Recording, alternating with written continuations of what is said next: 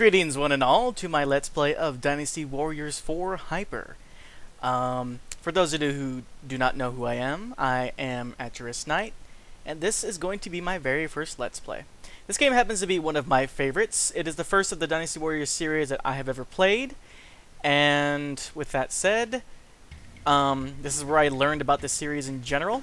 For those of you not in the know, Dynasty Warriors is set in ancient China from around the late 100s to the mid 200s. It takes place during the Three Kingdoms era, and, well, I don't want to spoil too much of the story for you, but it's very interesting. It's a very cool time period.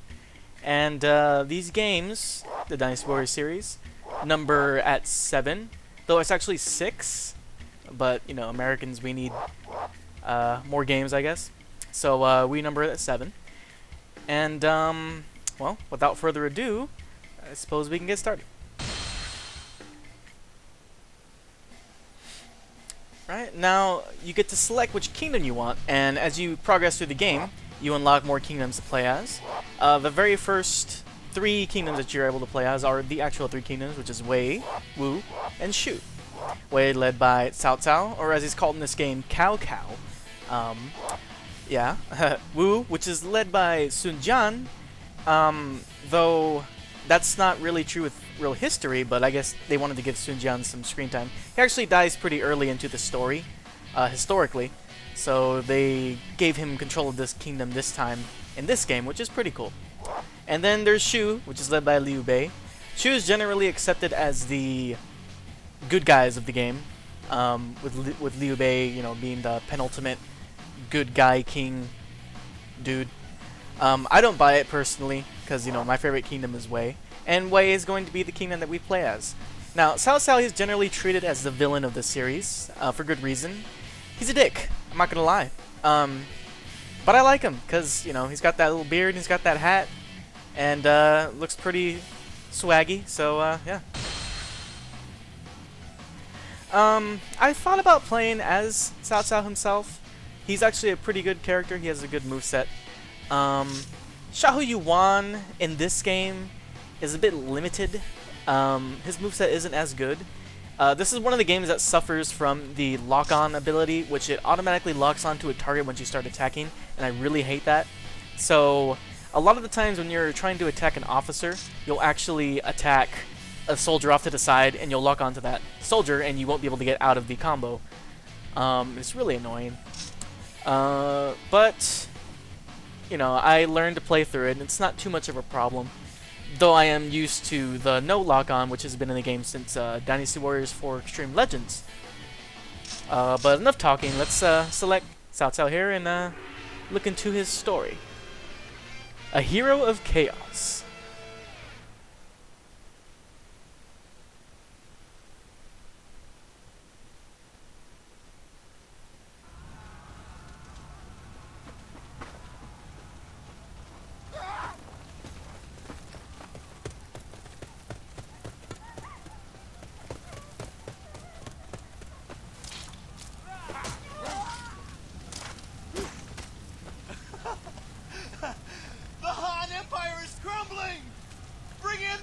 Of the way of peace!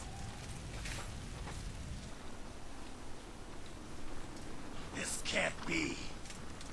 Look at them, brother. They level the villages with impunity. This isn't a new age. This is utter chaos. But also an interesting opportunity for you, cousin. Indeed, chaos can be a powerful ally. First, I shall quell this rebellion, so my name shall be Fear. Army, forward!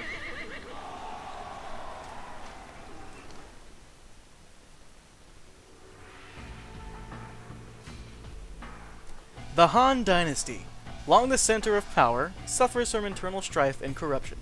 In response to this oppression, numerous uprisings begin to surface across the land.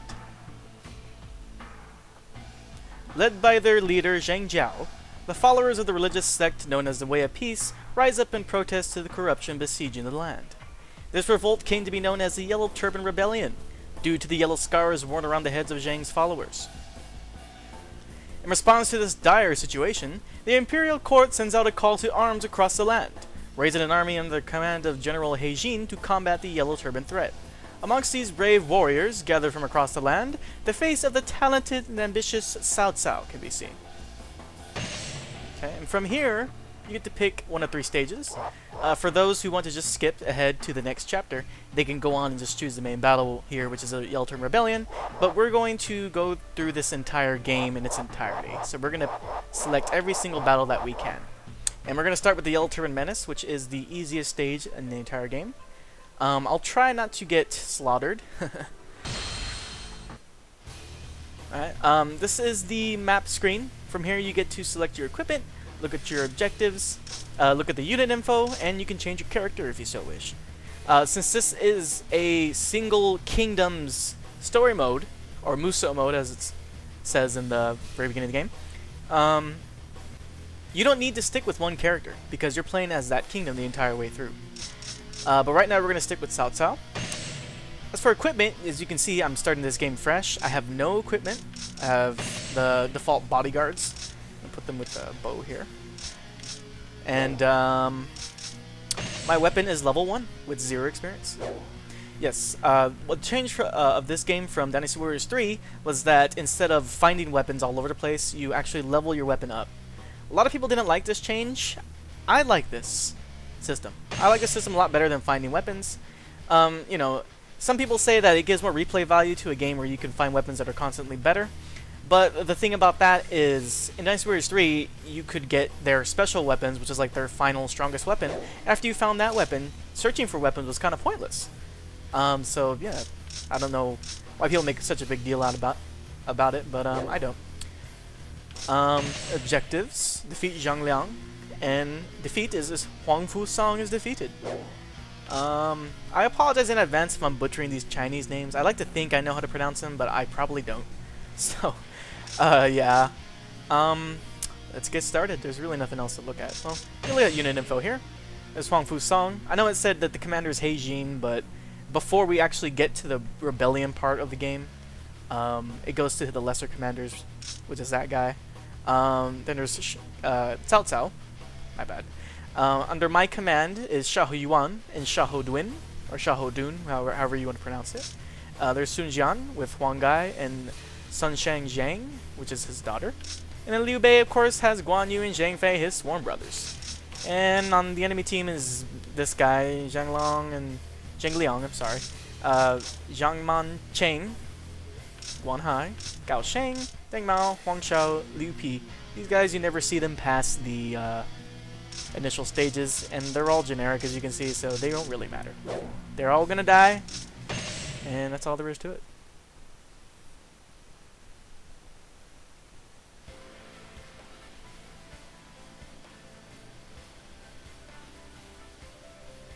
Now, it may look all shiny and nice now, but this game actually reuses the maps, and it does that a lot.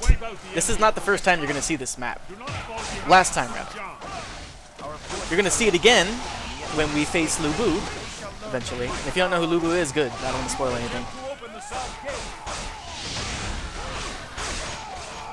As you can see, that lock-on feature is not allowing me to actually turn mid-attack, so it's very annoying. Because it just opens up my back and my side and everything, and it's just free to dive in, pretty much. Also, when you start off like this, you do start off weak, and I am very weak right now. I'm the weakest I can possibly be. So let's head over to this dude over here. Here's Deng Mao. As you can see, he has a different model from the other ones. His armor's a bit more shiny. He doesn't look like some kind of street peddler. And as you can see, the more combos I do, the more weapon experience I get. And then that happens. And the combo, graciously, once you stun somebody, the combo chain is kept. So even if I get hit like that, I still keep the combo. It's pretty cool. Now you'll see that some of these guys are mounting horses. I can't actually mount a horse yet, I don't think. I think if I knock him off, the horse dies or disappears or something. Oh hey, what do you know? I can't. Oh. I tried to mount it. You have to give me credit for trying. Alright, there we go. The horse actually isn't that powerful. In Dynasty Warriors 2, the horse is very OP. and it was cool to just trample everything in existence. Any horse. But in these games, the horses aren't really that strong. But, you know, they are fast, and they're indispensable when you're trying to get from point A to point B. And I am just getting tortured around here. I'm sorry, Cao Cao. I might refer to him as Cao Cao just because I'm used to referring to him as Cao Cao. So forgive me if I do. It's totally a slip of the tongue. And that is the Muso attack right there, baby. As you can see, it blows everything away if you aim it correctly. And I didn't. And all these guys are just ganging up on me right now. You can see my health is now in the red because I am getting destroyed.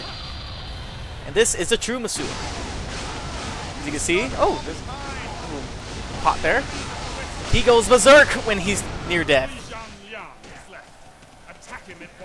Alright, now he does say Zhang Liang is left, but that's just because he's a pro. And he thinks he can attack by himself. But we're not going to attack Zhang Liang just yet. We're going to go and help everybody else out. Alright, that's what I'm looking for. Okay, we're going to go south here to the volunteer forces. Liu Bei isn't important enough at this point in time to warrant his own force. So he's part of the volunteers. Yeah, I don't know if he actually had Hex marked yet at this point in time. That's his horse. But, yeah.